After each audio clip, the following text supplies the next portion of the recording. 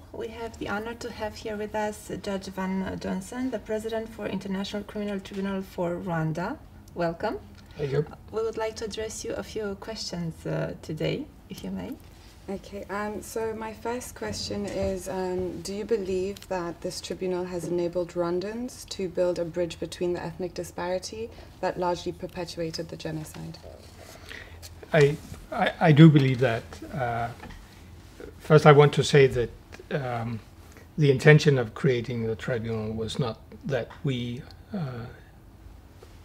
alone, so to say, would solve the problems in Rwanda and create a situation where there were no longer any tensions between the different groups.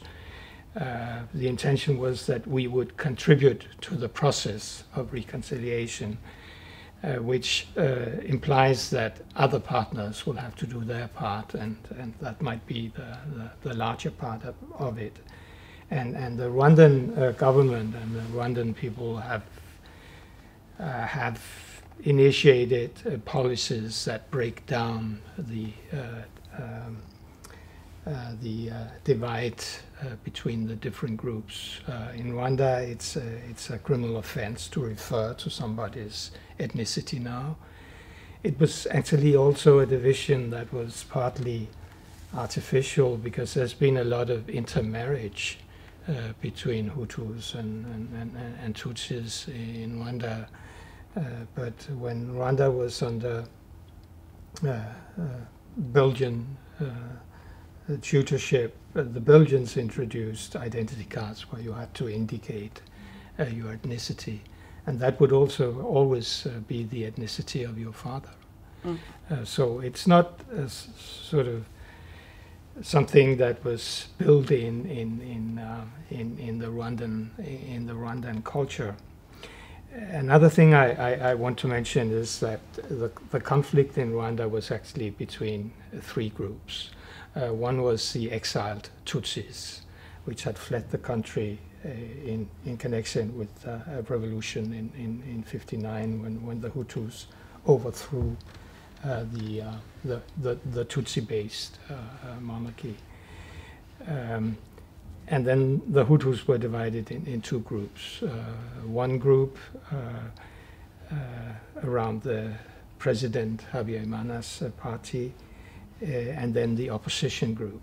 And for many years, from 73 to 1991, the president actually turned Rwanda into a one-party system, like we knew from Eastern Europe. And when the cause of the genocide was actually that the president's party sides could foresee that they would be toppled once the Tutsis were allowed to return, because then they would unite with the Hutu opposition to what we call the ruling party.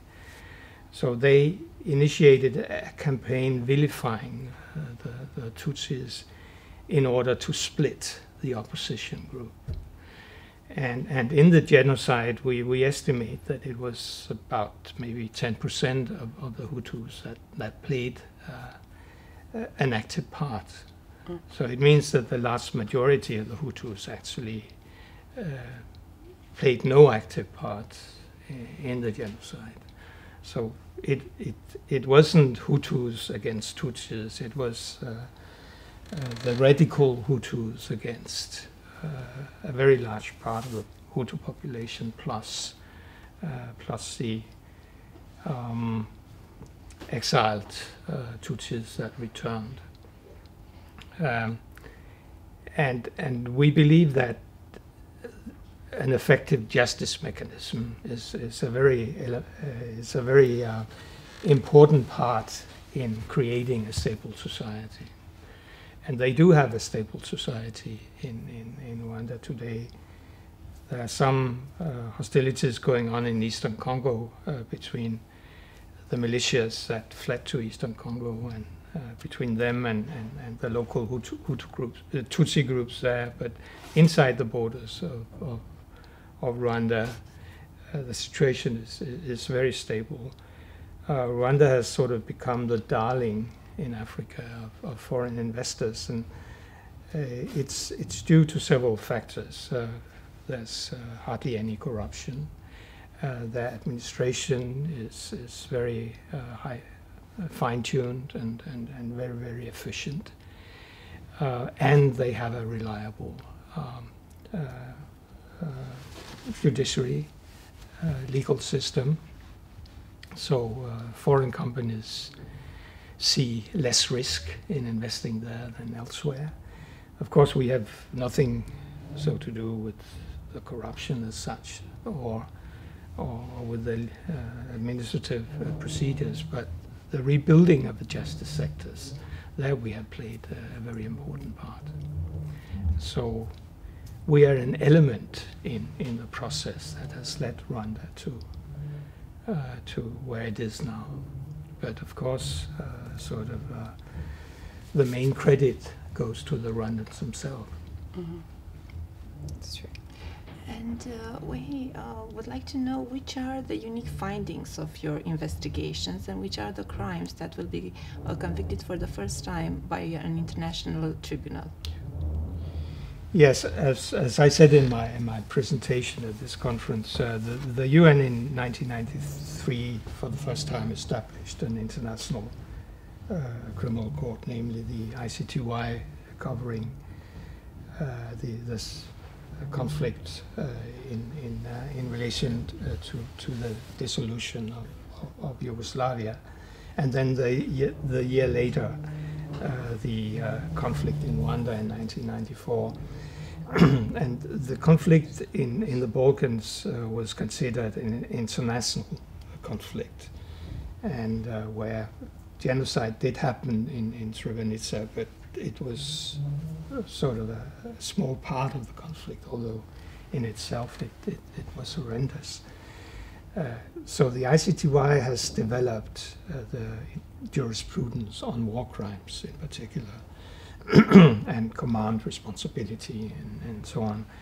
Whereas the conflict in Rwanda was considered an internal conflict between different groups in Rwanda. So we at the ICTR has developed the international criminal law and humanitarian law on internal conflicts. And in particular, we have developed the law on genocide. The genocide during the Second World War was not technically a genocide because we didn't have any definition of genocide. It didn't happen until the Genocide Convention of 1948. And the ICTR was the first tribunal to actually convict someone for genocide, the crime of genocide, and define the Convention of Genocide. In addition, the ICTR has developed, in particular, the law on gender-based violence, especially rapes against women, because it was mass rape of Tutsi women was an integral part of the genocidal campaign. And what we have done is we have defined rape in the context of a conflict, a much wider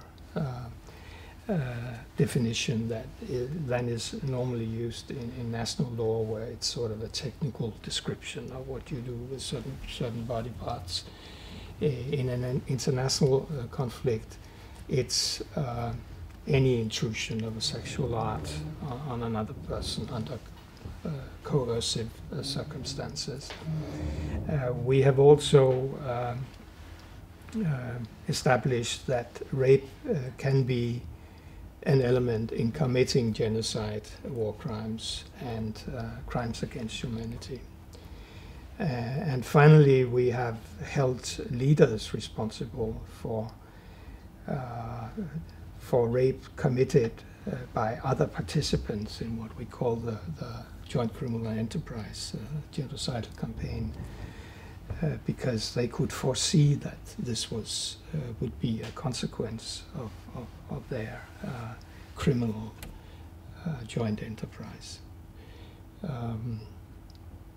I would say that is our major findings, and then another element in the situation in Rwanda was that the public media was used as a tool to incite the Hutu population to participate in the genocide. There was a private radio channel called Radio Milkolin, which issued very inciting statements continuously through a very long period. So we also sort of developed the responsibility of the media in relation to inciting to crimes. And then, of course, we were the first tribunal since Nuremberg in Tokyo who convicted a head of government. But that would happen eventually.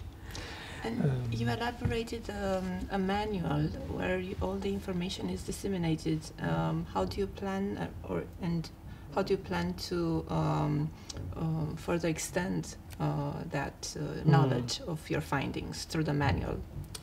Yeah, we have quite an extensive program which aims at empowering national jurisdictions to prosecute international crimes, because international prosecution is going to be the exception. It's far too expensive, and it doesn't give the concerned countries and victims and survivors this sense of ownership to the process when the process takes place far away from where the crimes happened, and where the actors, judges, prosecutors, and so on are from other countries and so forth. So for a lot of good reasons, in the future, also the prosecution of international crimes will be primarily the responsibility of national courts. And what we have tried to do is to empower national jurisdictions and prosecutions to handle these cases, and we have done it in two ways.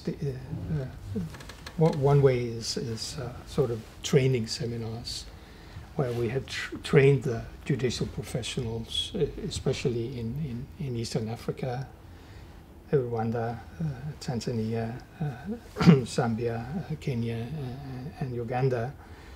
And then also by issuing best practices manuals, one about how to prosecute sexual and gender-based crimes, another one about tracking and arresting international fugitives, and a third one is about the transfer of cases from international courts to national courts. It's all available on our webpage.